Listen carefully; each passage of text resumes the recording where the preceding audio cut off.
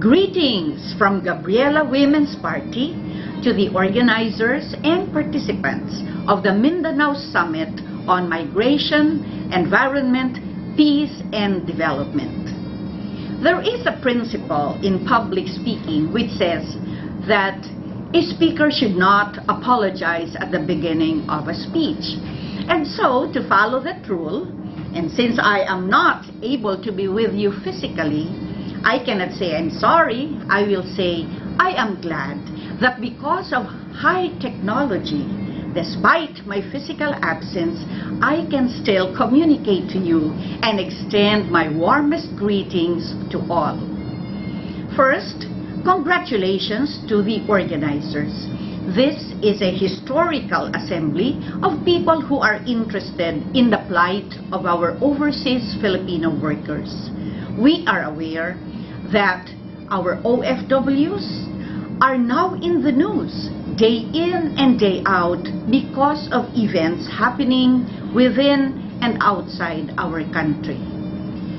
Dili malimod nga ang mga OFWs, ang atuang mga migrante, nga dugay na nga gitawag nga mga bag-ong bayani, sila ang nagapalutaw sa atong ekonomiya.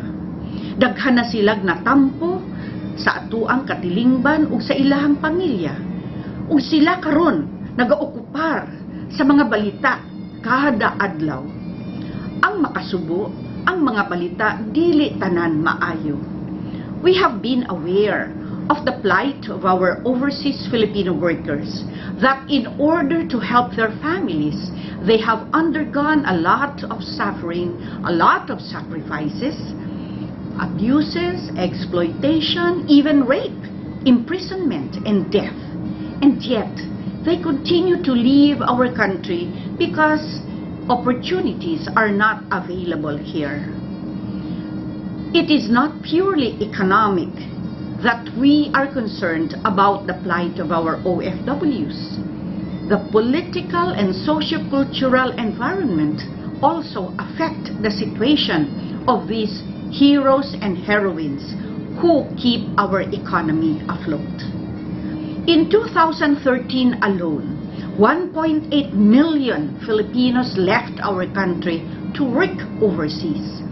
That means an average of more than 5,000 Filipinos leaving daily in order to seek greener pastures abroad.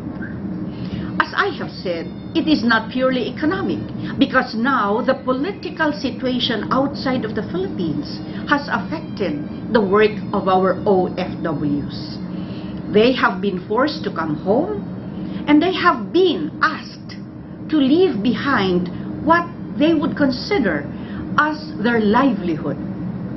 They have to come home, but what is waiting for them here?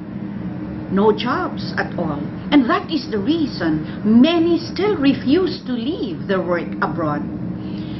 The political has affected our OFWs because the conflicts outside the Philippines have caused all of these difficulties. And that is the dilemma, the economic and the political situations. But what about the socio-cultural? Because the Filipinos have decided to come home, the countries abroad who say that their health system will collapse if the Filipinos go home say that Filipinos should be placed in a shame campaign. Now that is most unfortunate. Our countrymen and women working outside, helping others, but who cannot help their own families or their own countrymen and women, have to make a choice. Why does it have to come to this decision? Our friends who are in Sabah, documented or undocumented, also face the same dilemma.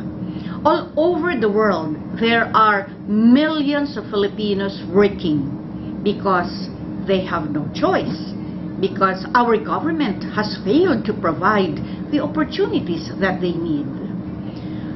I must also cite the situation that despite the big contribution of our OFWs, they did not merit even a line in the latest SONA of President Aquino. Was there a mention of what programs and projects he would undertake so that these modern heroes and heroines, as our OFWs are called, can finally be able to come home and seek employment that they need very badly here in our own country?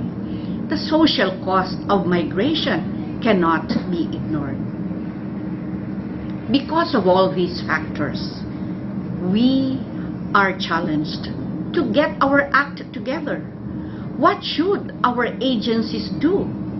What can we do to solve the problem of illegal recruitment, of exploitation, the trafficking, the sex and human trafficking that our OFWs experience?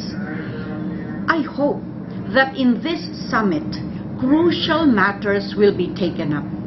The challenge is not only for government agencies to come up with specific programs and projects to help our OFWs, but also for our NGOs to provide the much needed parallel information and campaigns so that together we can have a better situation for our overseas Filipino workers.